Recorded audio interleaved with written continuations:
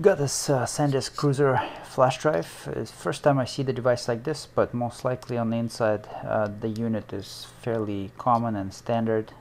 These monolithic shaped Sandisk devices had been popping into the shop quite frequently in these past few months.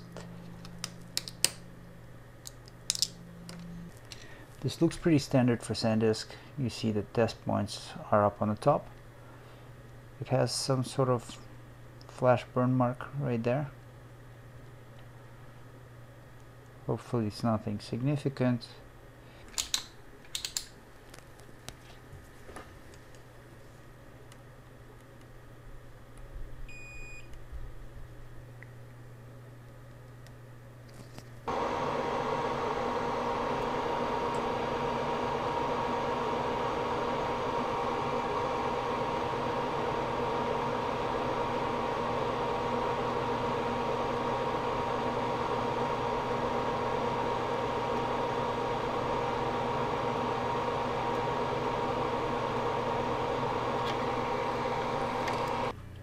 So my first step of the process to check this out is to see what it's consuming, plug it in, and give it some power. Now, the readings are pretty good. Now we can safely plug this into something more delicate,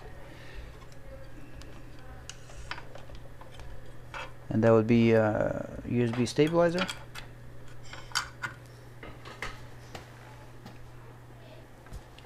So this is the control panel. I'm going to launch it up. So it drops the power out during initialization. You just plug in the monitor for this.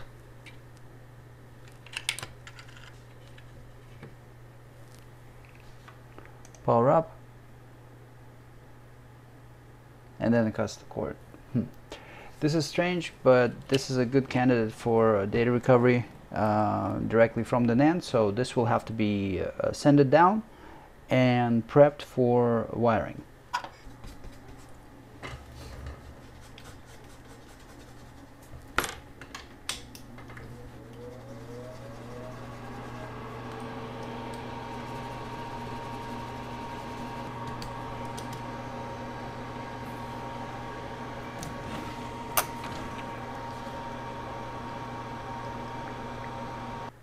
Double-sided tape.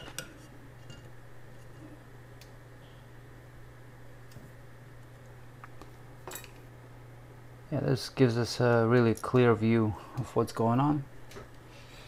So, film extraction. I'm gonna try to use a new soldering tip today. I usually use a L shape, but this L shape has a 0.3 millimeter tip at the end of it, and I was buying some more cartridges, and the new one that I just picked up has a 0.1 millimeter tip, which is definitely more precise, but it's straight.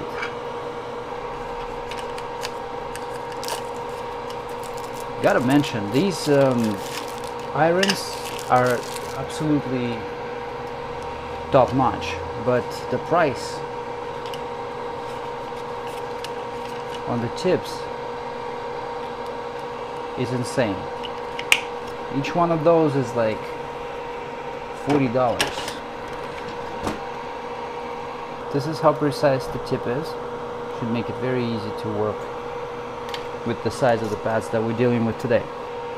To bond it all together, I'm going to use 46 gauge for the signals.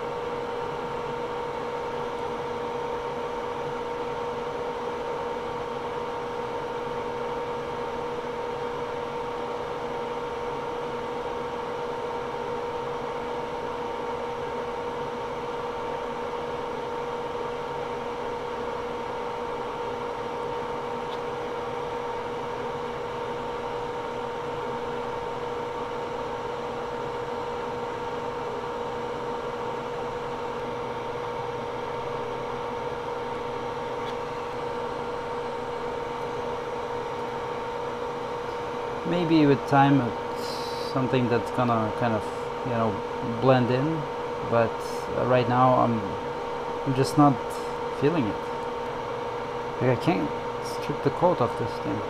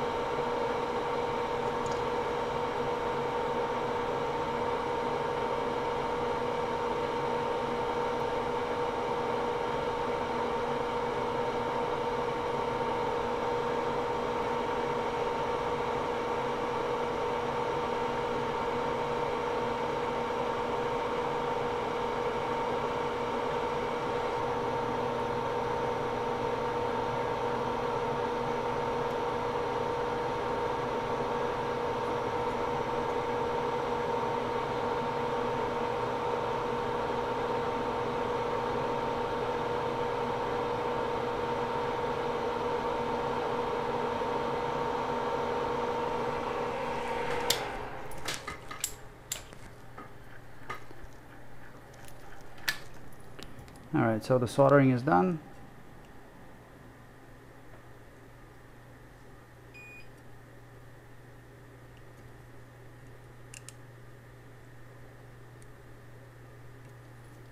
Perfect, no short. The wiring is the same, nothing is modified.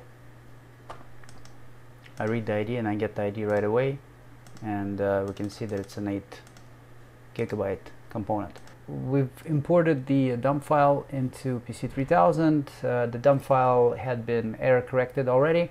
Let's do the assembly. So the assembly of this device begins with, for me at least, begins with visual. As we scroll across, we see these vertical lines that don't extend all the way down.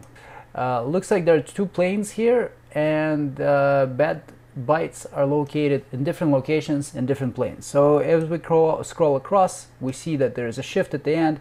The way that this is, the data cannot be assembled. Since we imported the file into PC3000, we can't remove these bad bytes. We can't remove these bad bytes automatically, but the tool makes it very easy to do, even manually. So in order to do that, we're going to go into data preparation and bad bytes cutting. We're going to search them in bitmap, and what it gives us is two planes separated with blue and green, so we can see which one we're dealing with.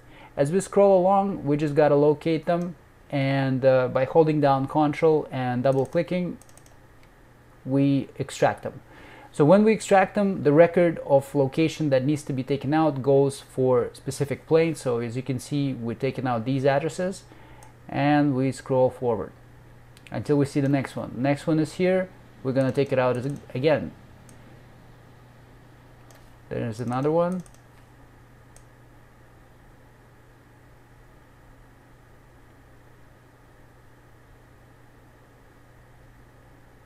There's one in the bottom that goes towards plane 1.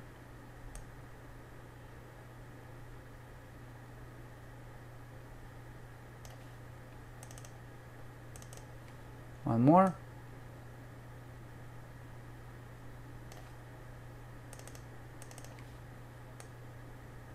And one more here. So as an end result, we see that our finish line actually lines up perfectly, and we don't have any vertical lines along the entire view of the block. We're going to apply this. Now if we go into Page Designer and go into the bit view, those vertical lines are now removed. You can see none of them are present.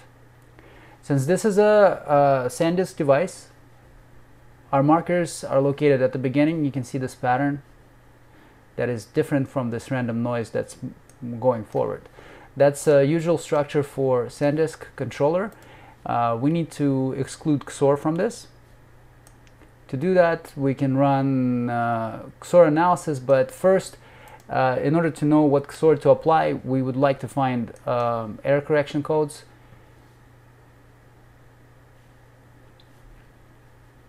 There, it finds 2292 times 4.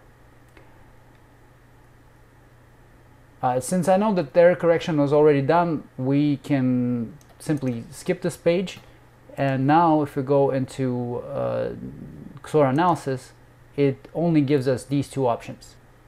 50% I think is fine, and we're going to pick the most probable one.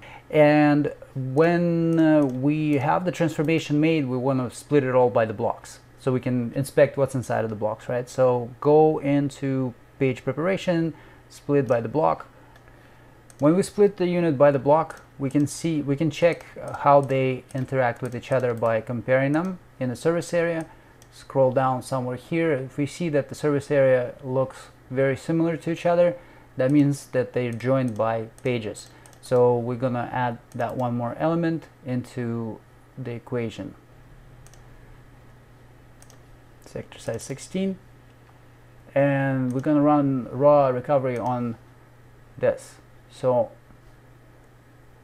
we see that most headers come out green, and since not much came up on the raw recovery result in the beginning, let's find out what actually is going to come back once we run the full raw recovery on the pre-assembled unit before the block arrangement is done. So this is what we find. I gotta say that it does look good, but as far as the data goes, like file-wise, there isn't much. So if we were to go and build our logical image,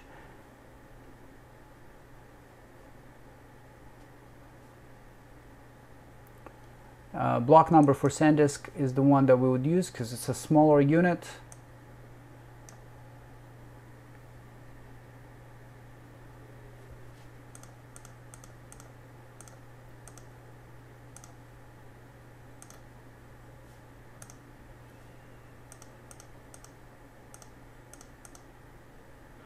So this is it, guys. The data is ready to go, and now it's just a matter of either transferring it or burning it as an image, if that's what's required, to a new flash drive so that it can be delivered to the customer. If you guys have any questions, feel free to post them in the comments below. For those who are new on this channel, feel free to subscribe and hit that notification button to be notified when the next video comes out.